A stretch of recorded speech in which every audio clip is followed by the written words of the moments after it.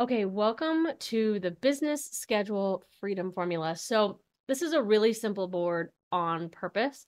So, let's just talk through it real quick. We've already looked at it a little bit if you have taken the Trello for Beginners course in the membership. But if you have come across this template somewhere else, let's just do a quick little tour. So to start with, we've got this first list, which is our how to use this board. You found this video right in this card. And what we're going to do in this video is walk you through setting up these automations. Okay. The next list we have is our brain dump. This is exactly what it sounds like. It's just a place for you to create cards as needed to either not so much remind yourself. I would consider remind yourself more hot list items, but when you have an idea that you don't have time to act on in that moment, whether it's because it's just not a priority right now or you're just not in a position, you might be out and about and you don't want to forget. You just create a quick little card here on the brain dump and drop it in there. We'll talk about these fancy cards at the top at the very end.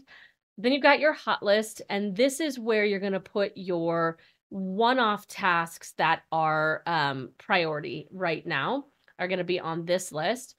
In an intermediate or advanced Trello course in the membership, we will talk about how to set up cross-board automations where you can have another board where you're tracking a particular project you might be working through or an event that you're planning and actually create or copy those priority tasks to this list as they become due.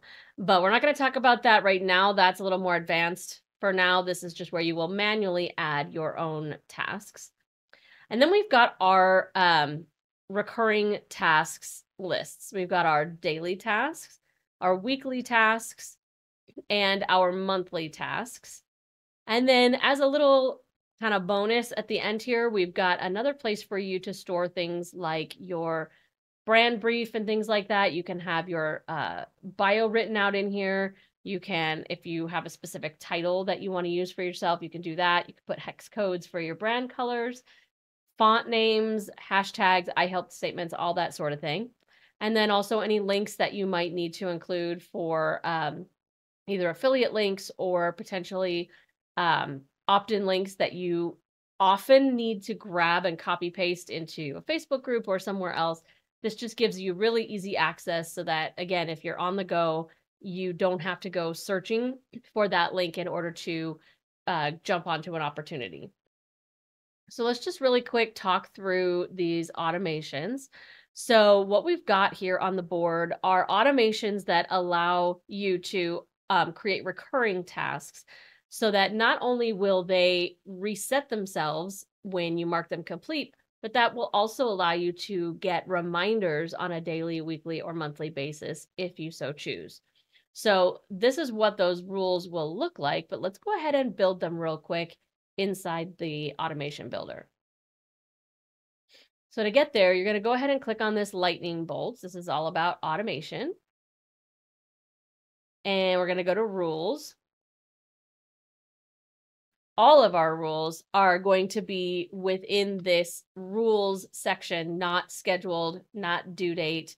Those are used for other types of automation. So we're always going to stay in rules.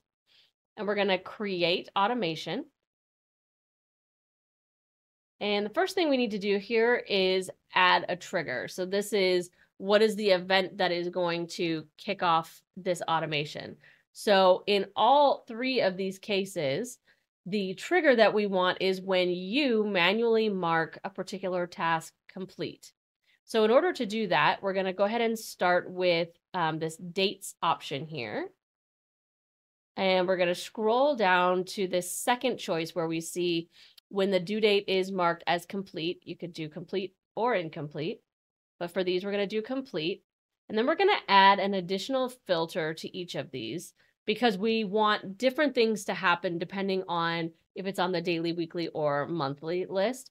So we're going to go ahead and click on this little filter, and we're going to choose a list. So we're going to start with our daily tasks list. We'll hit this little plus sign, and then we'll hit the blue plus sign, and you'll see that your trigger has now been created. And then from here, we need to set up the actions. So there's a few things. When it's daily, obviously we need to move the due date. So we're going to, again, go to the dates option. We are going to move the due date to, and then in this case, we're going to say tomorrow because this is daily, right? We're going to hit the little plus sign and again, the blue plus sign. And you can see our first action has been added here. And then we also want to make sure that that due date gets marked incomplete again, so that if we do have a reminder set up on that card, it won't see it as already complete and we will get reminded. So then the last action we're going to do here is to, again, under dates, we're going to mark the due date as incomplete, blue plus sign, and then we've got all of our actions here and hit save. Okay. All of these automations are going to work in the same way. The only difference is that you're going to be choosing a different list each time and a different amount of time to push that due date. So you can see here in these automations that we were looking at that we've got the daily is tomorrow, weekly is to the same day next week. And then on the monthly, we're moving it to the same day next month. And those are all going to be done in the exact same places as where we just did the daily. Okay. The last thing I want to, well, actually second to last thing, two more things. So when you have a need for a reminder, and to be honest, like I always need reminders. In fact, I've chosen Trello like largely because of the fact that it has recurring reminder capability. So just because you've set up that automation just means the due date is going to reset itself. It doesn't mean it's going to remind you yet. In order to get that reminder on the particular cards that you want to get that reminder, you're going to click into the card. You're going to come here and click into where our due date selection is and make sure that you've chosen set a due date reminder. Okay, it's not going to automatically have that. It's going to default to none. So you're going to want to choose either at the time of the due date, if you're selecting a particular time, 5 minutes before, 10, 15 hour, or 2 hours before. You can also do a day or 2 days before, but that's not going to be real helpful on a daily. You might use that on one of your monthly options. Okay, so you want to make sure you do that and hit save. And that's going to ensure that as your automation resets the due date, you still get reminded every day. And then the last little thing I want to talk about are these fancy cards at the top. This is actually a power-up. It's a power-up that Trello put out themselves. So, and it's free. So you're going to go into our rocket ship power-ups option. And you can see I've already got a few things connected here, and dash cards is the one we're looking for. But let's say it wasn't there yet. You would go into add power-ups. And at that point, it's going to open up the catalog of power-ups. And from here, you would search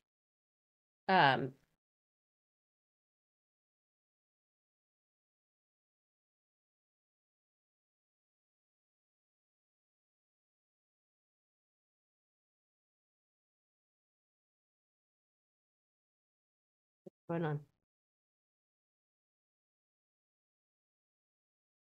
And from here, you would search dash cards, and you're going to end up with the one that we already have here, actually. But you would have an option to add that power-up.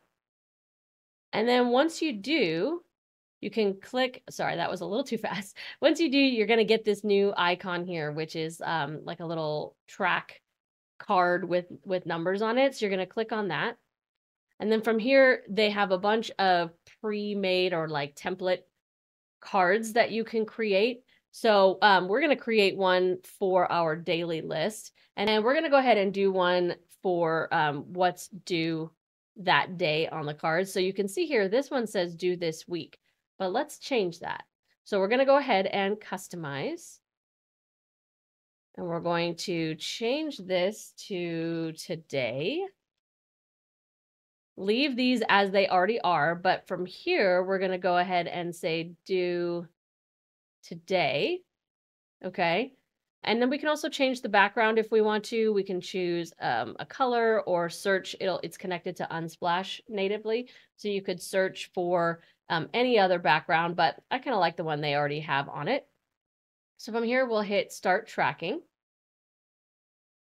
And it's going to automatically drop that in our first list, but we're just going to go ahead and click and drag it over where we want it. And it's going to automatically update itself for here. So let's change one of these due dates back to today so that we can see how it shows up. So you can see now that I have moved this to today, this has updated and says, hey, there's still one thing on this board that's due today. And that's how dash cards work. And they're certainly not necessary, but for me, I feel like they add just a real quick, easy at a glance. I can see, oh, that's what's due today. And you can actually see too, this is a real kind of cool thing. When you click into a card that says something is due, it will actually link you. I mean, it's only going to give you, there's limits. It's only going to show you so many of these, but it'll show you exactly what is due. So if you somehow couldn't find it on the board, you can click right into the card and it's going to say, this is what's still due today. So that's pretty handy. So that is how you use the business schedule freedom formula. You can tweak this in any way that you need to. That's one of the beauties of Trello, is that it's completely customizable. And this is just the way my brain works. And it's a starting point for you. But if your brain or your process works differently, go for it. Feel free to do whatever you need to do to make it work for you. And if you have any questions, you can always reach me at kelly@kellylgabel.com.